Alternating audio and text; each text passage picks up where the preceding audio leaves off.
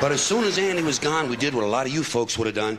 Well, we got a new dog right away. Don't you do that sometimes to fill the void? You do. You go out and you get a new dog right away. And we got a little guy called Mo. M-O-E, Mo. Mo is a Maltese, first dog we ever had that was all one thing. Ain't nothing inside of Mo except other Maltesers. He's about this big and he's cuter than a dick. Know what I mean? Just as cute as can be. And Mo only has one ball, but he doesn't know that. And he doesn't act like he's got one ball, because Mo humps Verne, and Verne is a male cat. Did you ever have that shit going on in your yard? Not only is it interspecies, it's a homosexual affair as well. The whole neighborhood is just praying there be no children. Because God knows where you send them to school.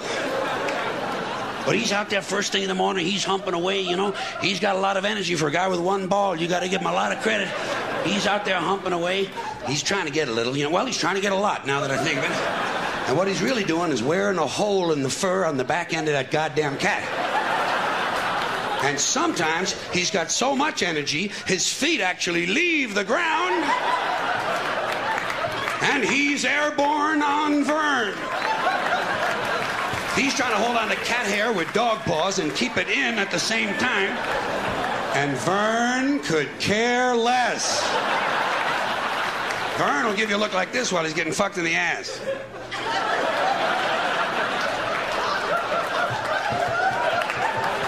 Did you ever fuck somebody who's reading a comic book?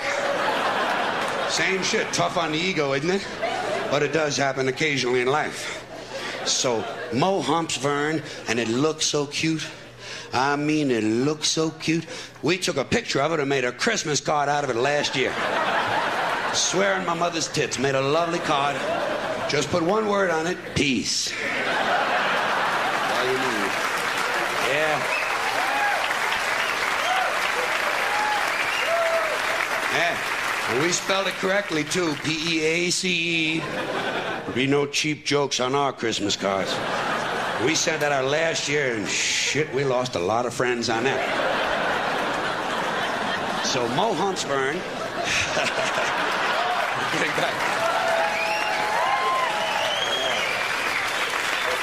So Mo humps Verne, and Verne's a cat, like I said, and we got two cats at home, Verne and Murphy.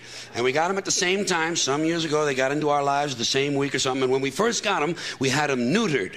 You know neutered, that's a euphemism for go on, cut his nuts off. Well, we had it done because somebody said it helped something. Goddamn sure didn't help these cats, I'll tell you that. But we had it done, we had them fixed. That's another word for it. Fixed? Shit, it wasn't even broke, man.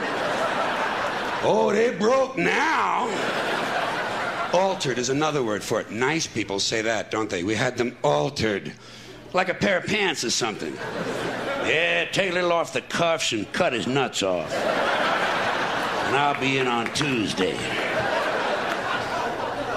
Well, whatever you want to call it, we had it done. We brought him into the vet's office and off came the nuts. We didn't keep them or nothing like that, you know. Although they do offer them to you, I must say that for them. Say, you want these? I say, nah, shit, what are you, fucking crazy? You keep them. You find something to do with them. Might make a nice pair of earrings for your wife out of them. In fact, if my math is not incorrect, you might get 2 pairs out of that lot. You keep the nuts, we'll take the cats. We go on home with the cats. Brought them home and they started growing up. Got to be about 6 years of age. And right about 6, Verne, and wouldn't you know, too, Verne, the interesting cat.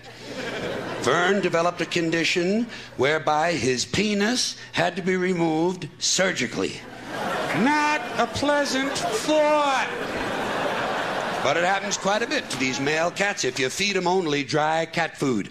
Not good. You got to get some moist food in that diet every day or every other day. You got to have some balance in the diet, because there is something in dry cat food that crystallizes in the urine, blocks the urethra, blocks that whole passageway, and pretty soon you're sitting in the vet's office, and guess what?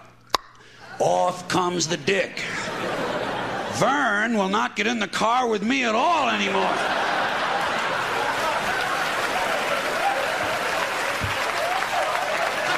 He doesn't trust me at all because he doesn't know what's coming off next. He's walking around counting his feet and shit like that, praying to God he's still got something left hanging off of him. Such is the condition of the animals at our house. And because of it, we have a little riddle going around the family. What has 12 legs, 2 dicks, and 1 ball?